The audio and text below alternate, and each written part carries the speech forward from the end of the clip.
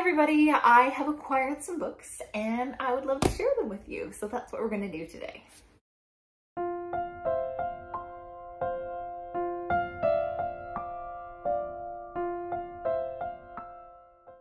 So I will preface this by saying that this is the second time I have filmed this. I have a camera that I've never really utilized, and so I've been kind of trying to learn and film with that, and it's much better quality obviously than filming on your phone.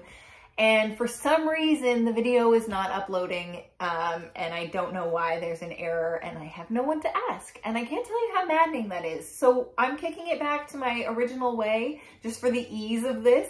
I have a bunch of books and that's all we really care about, and I can't wait to show you guys. There's a good mix of fiction, nonfiction, some classics thrown in there. And I had a gift card, so some of them are new, but a lot of them are just some thrift store finds, and we'll just get into it. So the first one on this big wobbly stack in front of me is Empress Dowager Cixi by Chang, and I have recently read Wild Swans. I absolutely loved it. There's just an ease in reading it. It's an autobiography of 3 generations, and I learned so much of China's history, and I realized there's a lot of gaps in my knowledge, and I would like to fill that. So I really enjoyed her writing, and this is also, both of those were recommendations from Sophie from Redhead Reading, so I'm really excited to get into this. I really like this cover as well. It's a good, thick, like, well-made feeling book. I can't wait to flip through it. It's kind of floppy. I like that. Anyways, next on the pile here is Brood by Jackie Polzin. I have been humming and hawing at this. I had put it in a video about like upcoming releases at one point, and I couldn't find it, and my library never got it in stock, so I finally decided, okay, that's one I want to purchase. I just really like memoir. Well, it's a memoir first of all, but I like them in rural country settings, and that's what I believe this is. It's a lady who owns 4 chickens, and it's sort of her journey, her tumultuous journey in raising these chickens, all of the fun parts and then all of the woes that come along with it. So predators and bad luck, it says on the back, but it says it's a darkly witty, deeply moving, and startlingly original debut novel of motherhood, grief, full of sorrow, joy, and unrelenting hope. And I adore the cover on that as well. So yeah, I was happy to get my hands on that and support a local bookshop as well. Another one that I had been eyeing for a long time is Dress Codes, and this is How the Laws of Fashion Made History by Richard Thompson Ford. And I believe it was Mara from Books Like Whoa that first read this, and it sparked my interest. And it spans a long period of time. First of all, I like just observing fashion throughout time when you go to museums. This goes all the way from, I believe, medieval times to present day. Let me just see. Oh, yeah, Middle Ages to present day, a walk down history's red carpet to uncover, examine the canons, mores, and customs of clothing, rules that we often take for granted. So she said it was just really well done, and yeah, I'm really interested in that. And there's a tiny photo at the back. Yeah, it's quite scandalous from front to back. You can see how times evolved, but he's quite spiffily dressed on there as well. And then the 4th book I decided to get, because I usually purchase a lot of nonfiction or classics when I'm paying full price, but I threw in just a fun random one, and that is Goldilocks by Laura Lamb. I heard about this on Acacia Ives' channel, and I really like dystopian books for fall, so I thought maybe it would be kind of a perfect time to read it. And this also seems to be like a feminist sci-fi thriller. And it just says, despite increasing restrictions on the freedoms of women on Earth, Valerie Black, which is my mom's name, we call her Ada, but her name's Valerie, is spearheading the first of all female missions to a planet in the Goldilocks zone where conditions are just right for human habitation. And humanity's last hope for survival, but when things start going wrong on the ship, the crew begin to suspect that someone on board is concealing a terrible secret and realize time for life on Earth may be running out faster than they feared. So I like books like that around fall season, a good dystopian find.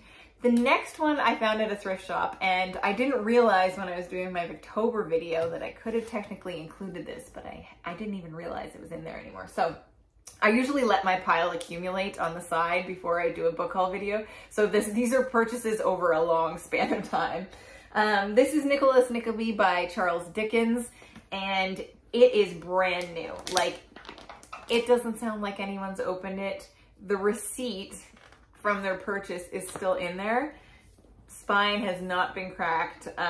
Yeah, so I'm excited to own such a good quality copy and I only paid maybe like $2 for that. So that was an exciting one. This next book I actually knew based on a different cover, so I'll pop a picture of that cover up here. But this is Africaville by Jeffrey Colvin. And one of my friends on Instagram actually read this and said it was really good. And from what I understand, it's a generational saga going back, I believe, early 1900s until present day. And, oh no, late 18th century, sorry. And it takes place in Halifax, which is just a hop, skip, and a jump away from me, like about a 2-hour drive. And it says, its settlers hail from Haiti, Trinidad, and American South and include Jamaican rebels exiled by their British masters. By the turn of the century, Africaville is vibrant, hard-scrabble community, home to hardworking families like the Seabolts and their daughter Cathella. And it just sort of follows her through time. But it says it's vibrant and compelling and a landmark from a ferociously talented writer. So I've never read anything by him, but a nice hardcover copy. Amazing. And then just really quickly, I had picked this up actually before Hilary Mantel just passed, which is really sad. But I wanted to complete the trilogy. I started reading Wolf Hall at one point and just felt like there are a lot of names and there's a lot of history that I am not as familiar with.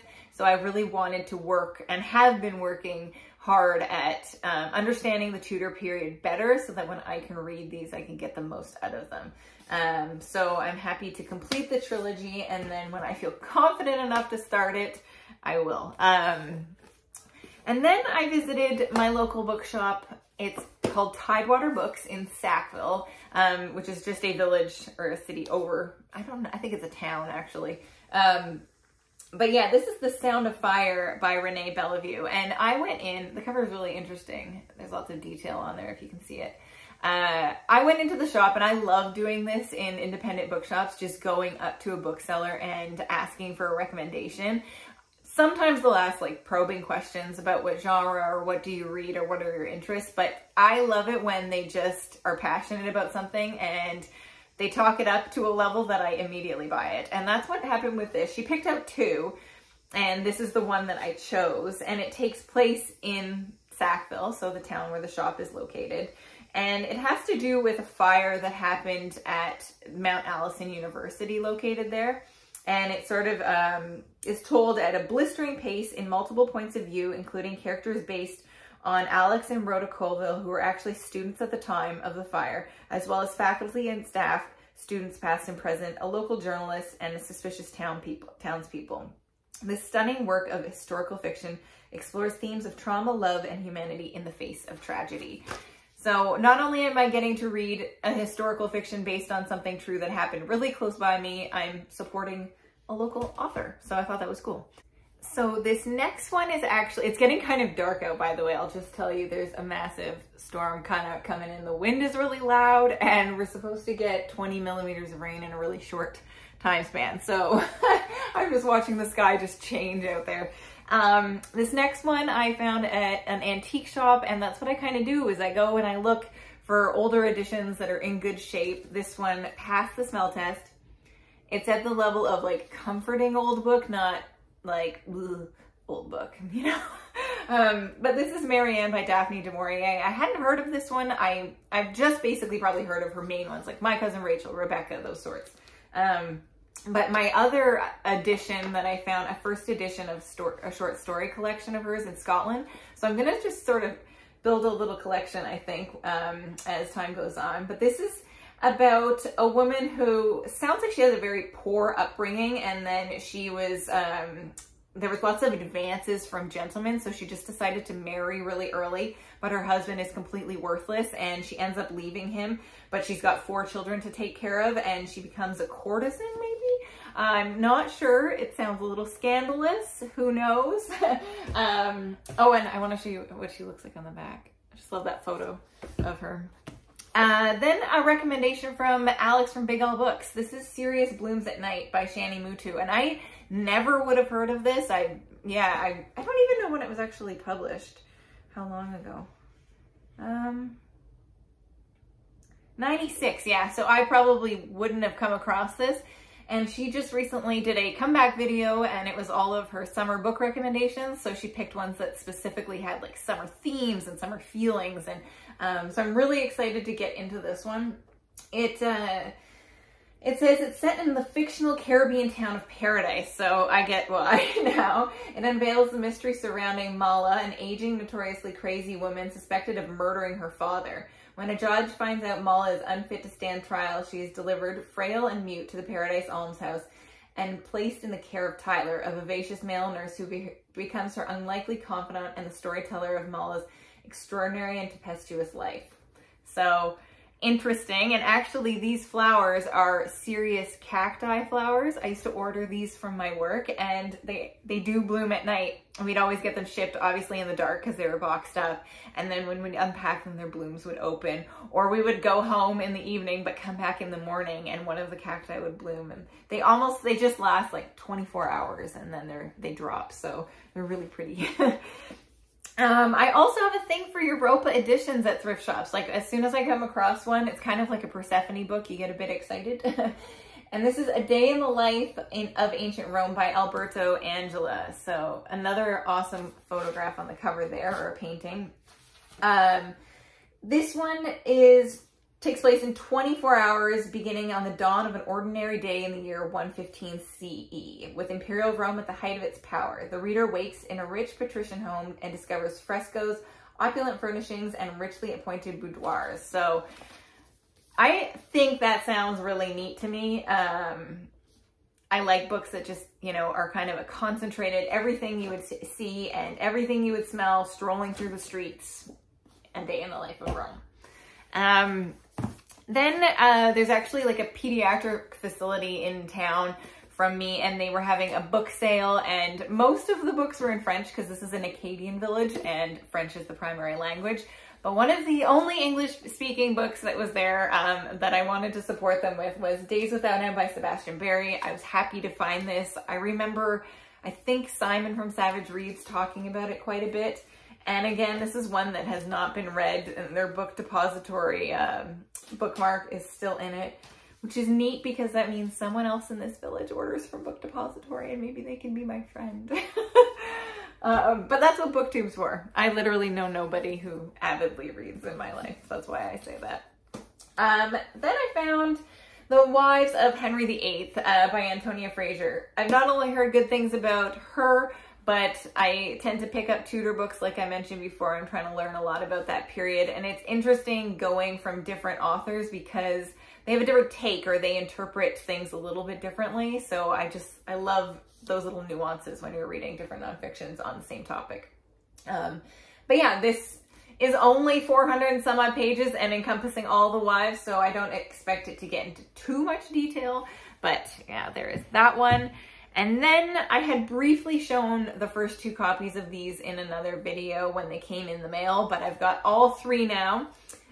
This is Sigrid Undset's trilogy, and it is called the Kristen, now I practiced this and I'm still going to butcher it, Lavransdatter.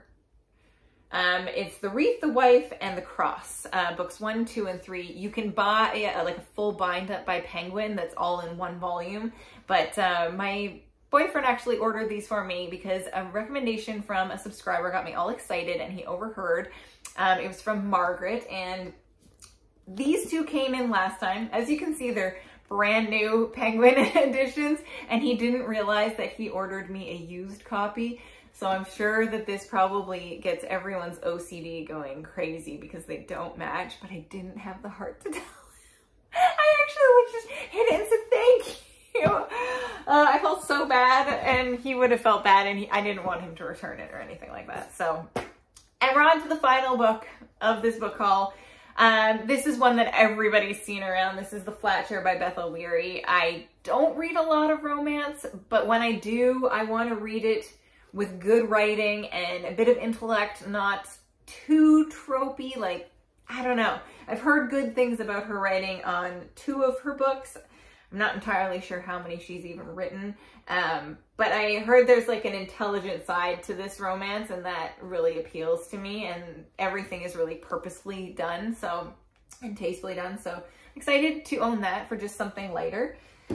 Let me know if you've purchased anything interesting lately, if some of these sound really good to you that you want me to prioritize over others, or even how is your Victober reading going? I'm doing pretty good, actually. I finished North and South, and I'm in the middle of Vanity Fair and loving it, which I didn't think, because it is quite large, and a couple of my friends have said they picked it up a few times and put it down, and I am really enjoying it. So that's it for today. I think I'll do a recent reads soon because the book pile is accumulating and I don't want to forget everything about them. But anyways, I hope you guys are all well, and I will talk to you soon. Bye.